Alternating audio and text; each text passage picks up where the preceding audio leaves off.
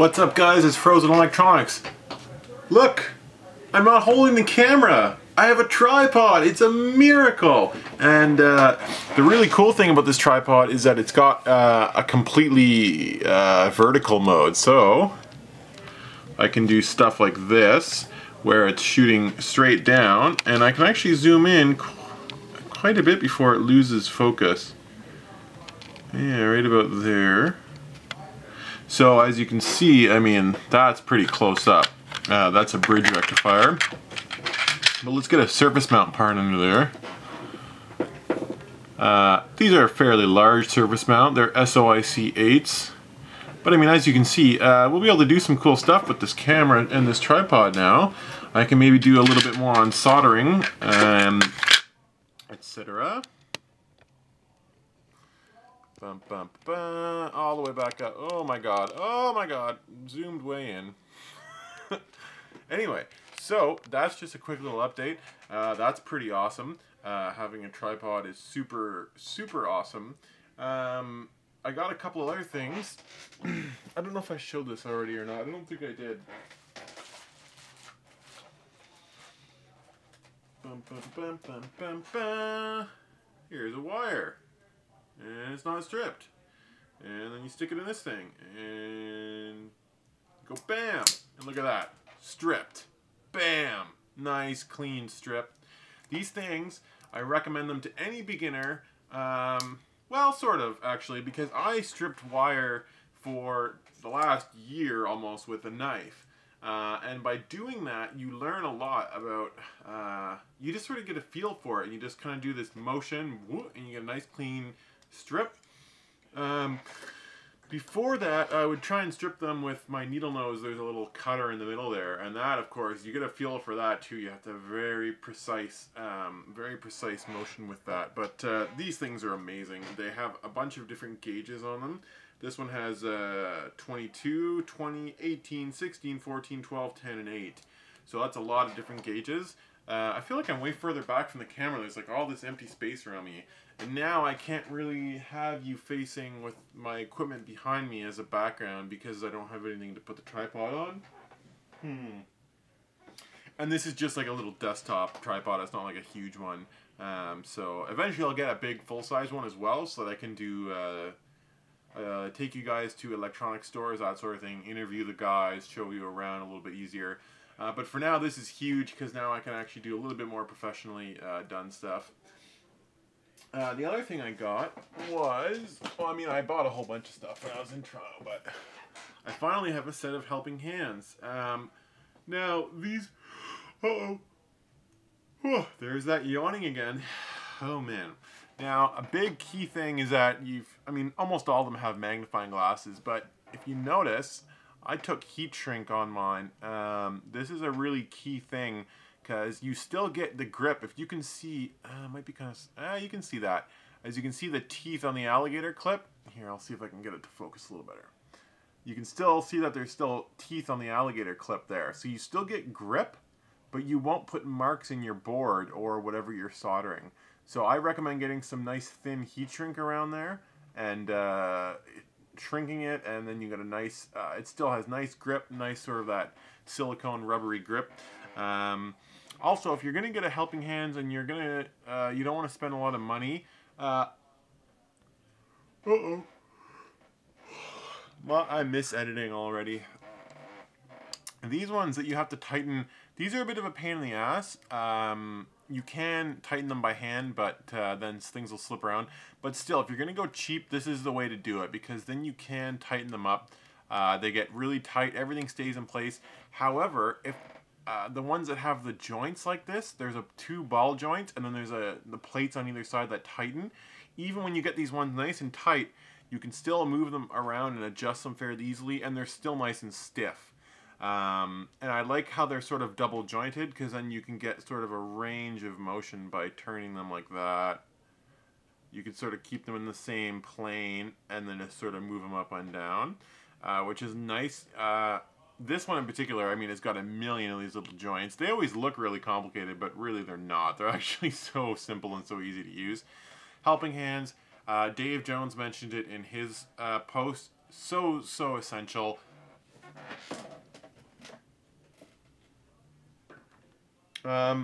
What else have I gotten recently I wanted to show? Today I bought a couple more things. I mean, I bought the tripod. I'm surprised that the Source here in Canada, they still carry some electronics prototyping stuff. Like, they have these little project cases for like $4 or $5. They have both an aluminum lid and a plastic lid. I think you're supposed to pick one or the other, but technically you could use it as like a shielding can. You could leave it in there and then screw that down over top of it, which is kind of cool. What's funny is that they also sell these little boards. Sorry that I keep going off camera here. They also sell these little boards, which are pretty cool. I don't know how well, there, that's a better angle. You can see that there's a bus down the middle for power, and then there's breakouts for different size chips. Oh my god, oh, this is so frustrating every time I open my mouth and start talking on camera. So you can get like a 555 timer sort of thing on this side. On this side, you can get a slightly wider chip, but it's a little bit non-standard. If you want to do something like an Atmega, it'll fit, but you're going to have to do some creative connections and soldering, because you'd sort of have to solder the chip on last, because it'll actually cover up one of these whole breakout sides like that. So that's not good. But the funny part is this board, when you buy it, it looks like it's going to fit in this box, but it doesn't. It's slightly too big, and that's so ridiculous. If you're going to sell these little boards, these little boxes, at least make them compatible. It's just common sense. It's so ridiculous that they don't do that. But, of course, just Murphy gets you, and of course they don't fit. I also got a 100-foot roll. I used to buy wire in 25-foot rolls, because yes, they are cheaper. You don't have to put as much money down. But I highly recommend getting 100-foot rolls. They last much longer.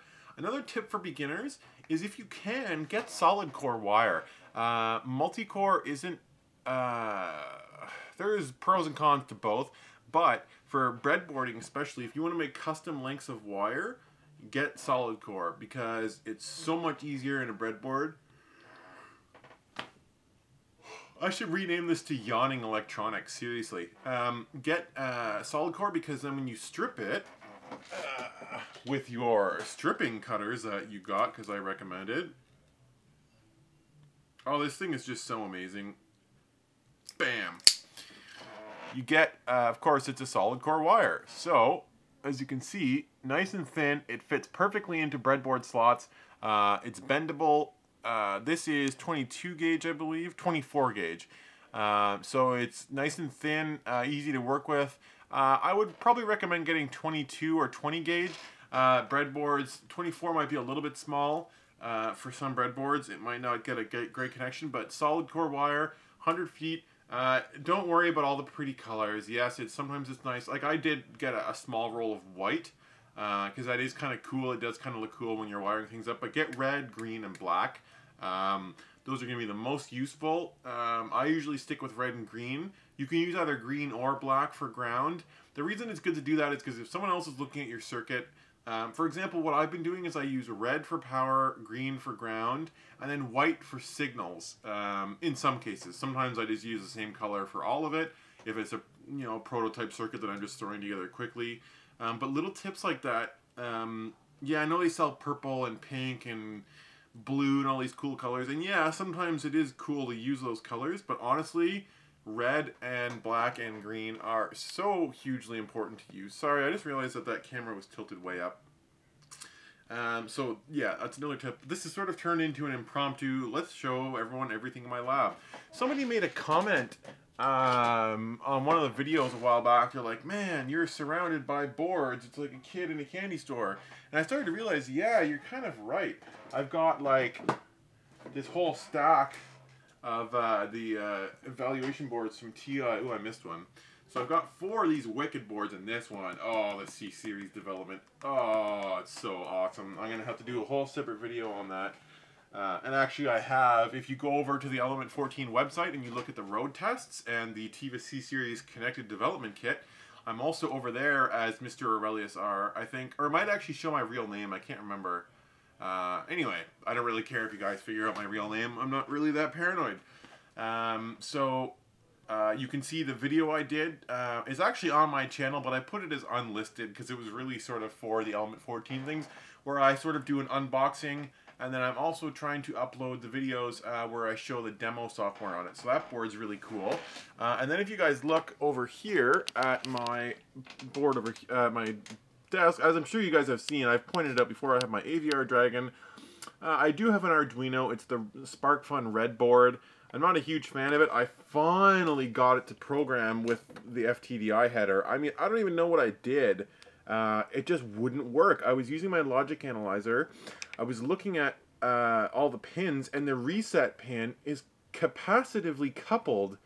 If like the button, the reset button isn't. It goes directly from VCC through a pull-up resistor to the reset, but for some reason the reset from the header over here goes through a 0.1 microfarad cap, and for some reason I think that might have been causing some trouble, because when the reset goes low, it's not grounded on the other side really. Like, yeah, it's connected to this pin, but I don't think this pin can necessarily, I know they can sync and source a little bit of current. Anyway, it finally started working. I don't know why, but I thought that was kind of weird. When I reverse engineered it, one of those two little caps you can see there, one of those two is actually, it goes through the reset line. You can kind of see that trace there going sideways up like that and then over. Anyway, so I thought that was kind of weird. Sorry, to continue, I also have my Olimex dev boards. These are great. I really highly recommend these. They sell them at SparkFun. There's a couple other places you can buy them as well. I think, yeah, Newark /Element 14 /Farnell. They carry them as well. They actually have a better price on the 40-pin ones like this. The great thing is that the JTAG is broken out as well as the ISP over on the other side there. Nice big button. It's got the serial converter, a Max 232 built in right there with all the caps. It's all set up. All you do is you hook up your TX and RX and away you go. It's got a power regulator. It actually has a bridge rectifier as well, so you can throw AC or DC on there, which is awesome. I've actually modded this one a couple times. I've switched out regulators and done a couple little mods to it. But I haven't used it a lot yet. There's a little bit of solder on it. But that's the thing, is that when you do start using it, yeah, like I was trying to keep it pristine and not solder it that much. But whatever, it's a development board. They're meant to be used, you know. That's why they're not terribly expensive, because if you know, of course you can just desolder things and solder wicked. I mean, if you solder them like a couple, 100 times, eventually it'll get worn out. But they're meant to be used. The AVR 40-pin one actually matches almost all the major. I'm pretty sure it does match all the major Atmegas that come in a 40-pin package. So the Atmega, let me think. I think the Atmega 8, 16, 32, 64, 128 should all fit in here. Plus the 324, 644, 1284, 32A, all the major ones, because the important pins are like the VCC ground and the crystal, and basically everything else is just broken out. The only other pins that might be important, the reset, but most of that stuff doesn't move around, which is kind of cool. The other one I have here, it's the 20 pin, 20 or 24. I think it's the 20 pin, and even though it's the same size as the Atmega 328P, it's not the correct pinout, which I sort of was disappointed. However, I will recommend, the best chip to stick on there is the ATtiny 2313 or the ATtiny 2313A. It's a great development board for those.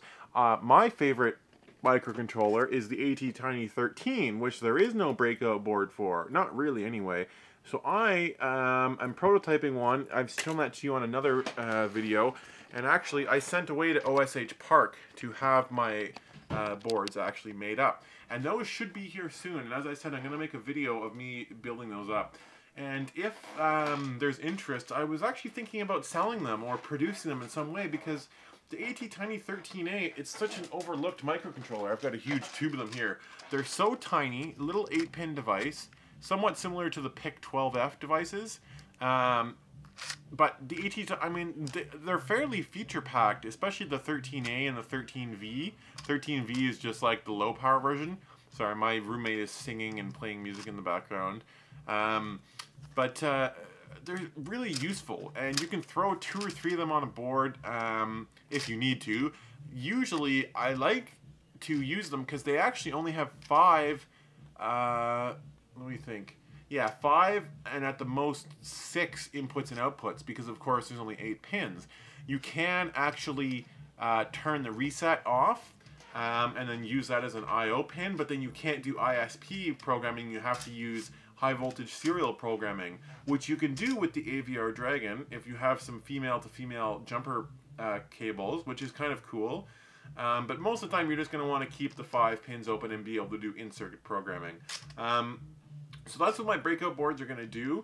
I'm also going to probably write up a couple pages of like little projects you can do with the ATtiny 13A.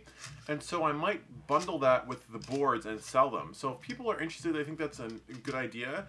Tell me and I'll do that. I'll tweak the boards, get them into a nice shape, and then start selling them. Anyway, this video is way longer than I was intending. We're already at 16 minutes. I'm sure most of you guys are bored to death and have probably tuned out. Anyway, thanks for watching. I hope you guys really like my videos. I know this is the last one earlier today, and today have been kind of boring and a little bit dry, but we'll get back into it soon now that I have the tripod. I'll have to continue doing these one-take videos like this until I can get my editing software up and running. But in the meantime, I hope you guys are enjoying it. I'm also over on Twitter, at Frozen Electronics, or is it at Frozen Electronics blog? Better double check that quickly. Yeah, I am over on Twitter. I think the link might actually be on my YouTube page somewhere. I can't remember if it's linked directly or not. Let me just take a look. At Frozen Elec blog, that's right. There's actually a limit to the length of your Twitter name. I didn't realize that. So Frozen with a capital F, F-R-O-Z-E-N, capital E-L-E-C, capital B-L-O-G, all one word. I do have 17 followers. I'm following 53 people. And all my videos are announced over there. In my Frozen Electronics email, I get... Jesus Christ, what was that? My roommate next door, I think, is getting kind of loaded. I keep getting emails all the time of new subscribers, which is awesome. This is fucking wicked. I'm really happy that you guys are subscribing so much. I'm going to take a look right now, actually. I have... I wonder if I can actually just look at this. Channel analytics. Because it doesn't show up to me like it does to you guys, right? Oh, in the last 30 days, my views have gone way up. 781. 4,438 minutes watched. Wow! Part of that was the Bus Pirate. I think that Dangerous Prototypes retweeted that, or someone else retweeted that, so I got a big spike there. Total estimated earnings, $0.00. Subscribers, 36 in the last 30 days. Yeah, most of those views is my tutorial on how to use the Bus Pirate, 562 views. Oh, it doesn't actually show me how many subscribers I have. Well, that's kind of annoying. 39 subscribers. 40 subscribers already, dude. This is like a tiny little channel. Anyway, this video is getting way too long. Thanks for watching. Like, subscribe. Really, really helps. You guys are the best. As one guy in particular, I already mentioned it last time, Peter Kramer. It's Dutch. I studied Afrikaans for a little bit, so I should be able to pronounce that. Peter Kramer. He's really cool. He and I have been talking back and forth. If you guys want to chat with me, go right ahead. Send me an email. Look at me up on Google Hangouts. I'd gladly talk to you if you have any questions. I might end up asking you questions if you have expertise. I really like to grow the community. Over on the EEV blog forum as well, Mr. Aurelius R. Anyway, thanks a lot, guys. I'll cut it off here. Bye.